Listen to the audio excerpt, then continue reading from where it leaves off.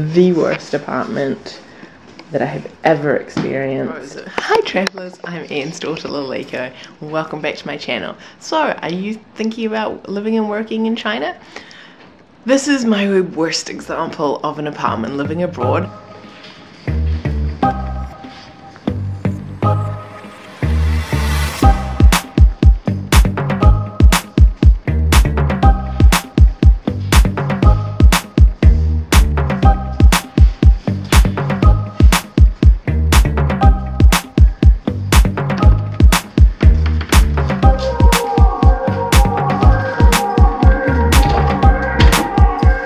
There's this kind of waste of space by the door. This is a pile of rubbish that I need to take out.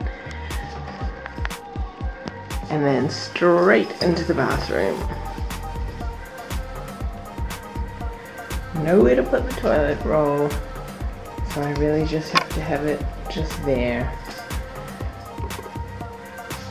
The one thing that I do like about the shower is the heat lamps, which I literally run all day long. Again, nowhere to hang my towel, so I hang it over the door. And it is the smallest place that I have ever stayed in. This is the crappiest apartment I've had overseas, without doubt. They gave me this desk, which this is the best place that I know where to put it. And there's nowhere to put my bathroom stuff, so I have to put it on the windowsill. I do most often have this shut so that, yeah, then my products aren't getting heated up. This is also quite cold. It's very cold to touch in winter. The only form of heating I have is this, and it again runs all the time. It says on it's 29 degrees. It is not 29 degrees and never ever has been. I've never turned the TV on because I've never bothered to get an HDMI cord. Huge cupboard, and I can't lift my suitcases enough to put them on top. Storage is fine, like there's plenty of storage, and otherwise it's just shelves. And then I have my linens up here, and then that's the summer duvet that they provided. So these are the linens that I began with, one flat sheet, and this is the duvet cover that I just haven't been bothered to put back on. Towels are mine, and yeah, the sheets are mine. I bought that towel with me. For those of you that have been following along, this is a Sheridan towel from home that I bought with me because I just love Sheridan and it makes me feel comfortable. And then yeah, from the bed, all of 3 steps into the kitchen. And this pretty much represents what it looks like. I am constantly doing this to move. Space is actually supposed to be for this fridge, but it makes noise and I cannot sleep with a fridge going and my head is right here. It just doesn't work out. So I moved it and put it here. So it is a bit of a juggling act, but otherwise then I would have absolutely no room to dry my clothes. This is a dehumidifying unit which was provided, but I did have to ask many times. And actually, I only have it because a staff member has left and I took hers. So plenty of storage, in fact unnecessarily so, because they don't provide you with much. Please remember to watch my video on my welcome pack. There is no need for all of these cupboards. I would much rather have living space. So yes, all of this was provided. Jug, toaster, microwave, and Wi-Fi. I mean, it is an enclosed space, so that's nice. This bar was actually the only washing line that they gave us, and I've never used it. I think it's completely useless. What am I supposed to wash? 2 shirts at once? So I did ask, and they did provide me one of these, but as I say, it's a constant. Look, the view isn't terrible. So these are other apartments in the next building over. Of course, it can only focus on the disgustingness of the window, but it's not a terrible view. I do have other videos of other apartments I've had whilst living abroad, so please check out those. I'll put them in the description box below. My number 1 tip is, once you are looking more seriously at a position, to ask for the contact details of someone that works there.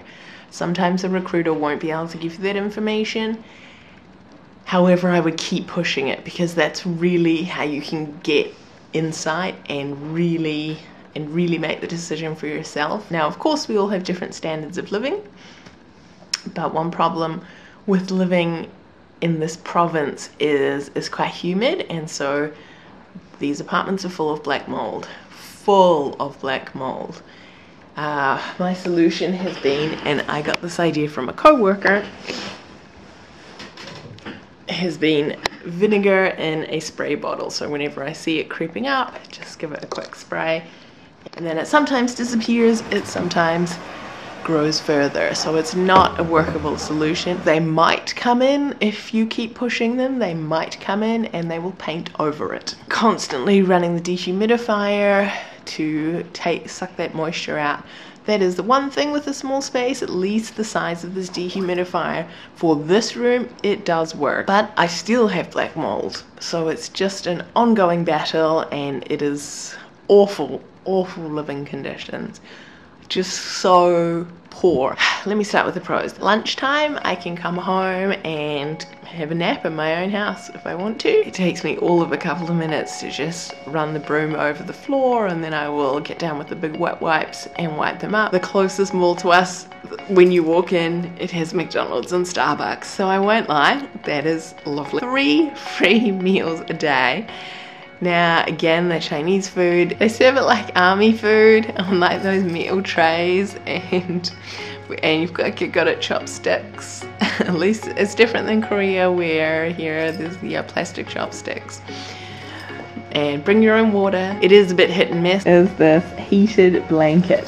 So it plugs into the wall here, and I just have it on 24 hours a day. I will turn it down, and I'm so grateful to have such a good team around me.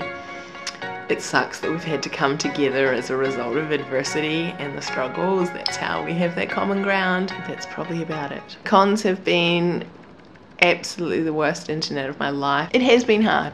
China's been really hard this time, and this apartment has done nothing at all to help that. Of course, yeah, I do always try to make the best of it and try and make it a bit nicer, but when we're coping with things, serious issues like black mold and very unstable internet, it takes a toll. You don't know until you try it, so I don't want this to put you off, but just to give you an idea. And if you do watch my other video of my other apartments living abroad, you will see why I'm going, this is horrible. This is really horrible. With this poor heating over winter, it's been tough because it's cold. Like, it's uncomfortably cold, and I can't get it any warmer. Today is a different story, but you know, when you leave for work, you don't know if it's going to be sunny. It's not often sunny. That's also why I'm filming today, because wow, it's actually bright in here. But by the time you get home from work during winter, it's dark. Beds in East Asia are quite hard, so it's important to get a mattress topper. If you've got an IKEA in your city, then get one there. So this is my setup for my laundry. I'm trying to wash my sheets. Bought king size sheets from Kmart when I went back to Australia briefly, and this is my drying system. So it literally takes up the entire kitchen, and I got up before work to wash the fitted sheet, and you can see the pillowcases there because I only use one pillow. This is a dehumidifier, and so it's sucking all the moisture out, which is lovely. So it's now lunchtime. I got up at, probably put this washing on at like 7, and yeah, she's dry.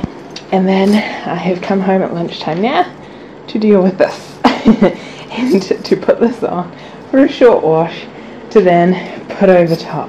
I have to do it in 2 takes because I have nowhere else to put this sheet at the same time as this sheet. There's just nowhere.